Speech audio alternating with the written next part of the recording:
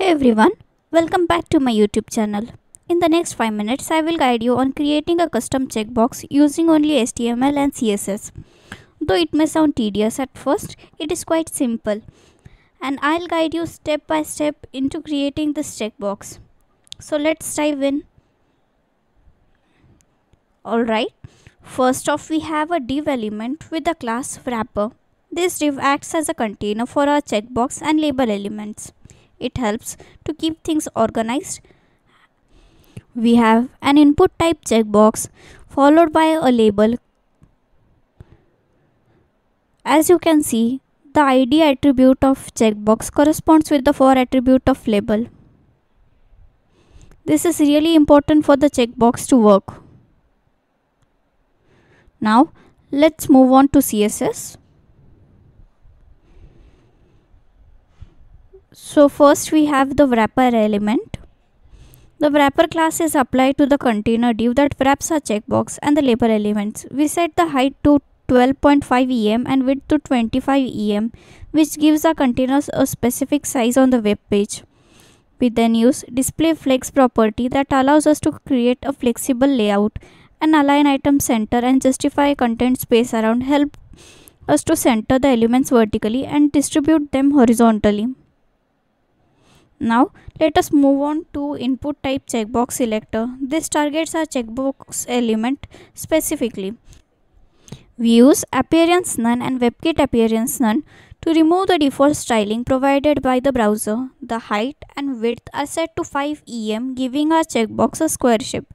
We set the background color to a light gray shade. The border radius of 0.5 em gives it a slightly rounded corners. The cursor pointer property changes the cursor to a pointer when hovering over the checkbox. Additionally, we use display flex to make the layout flexible. Now the outline is set to none so that while clicking the checkbox, no outline is shown. Coming to label, we set the color to a dark gray color. The font size is set to 3.4 em. We set the font family to Poppins. You can use any font of your choice. The font weight is set to 500, which is by default in our case, and the cursor is finally set to pointer. Now coming to input type checkbox, pseudo element after.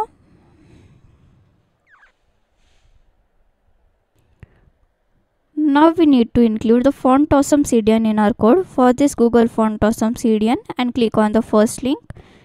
Copy the URL. Type link rel is equal to style sheet and href equal to the URL you have copied before. This includes the CDN in our code. Now you have to set the font family to font awesome 6 free and content to the icon Unicode. Let us find the icon Unicode. Let's search for check.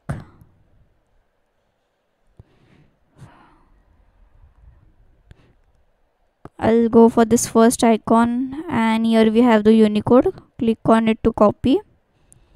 Use a /. Paste the Unicode. Now we set the font weight to 900 as we are using solid icon. Now it is really important to set the font weight to 900 to make the icon visible. We set the color to white.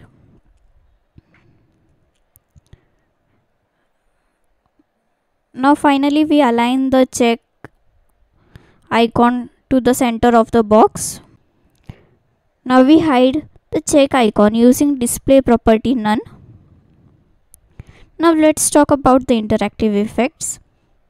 The input type checkbox hover selector changes the background color to a slightly darker shade of gray when the checkbox is hovered over.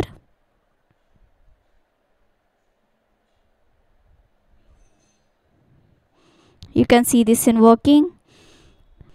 The input type checkbox checked selector targets the checkbox when it is checked. We change the background color to a nice shade of blue, indicating it is in the checked state.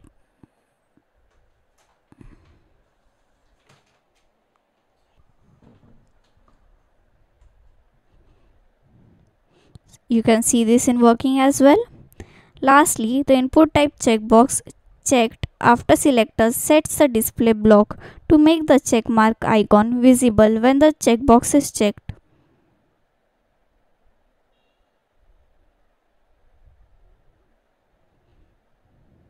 Setting the display to block, and here we go. And it works when we click on the label as well.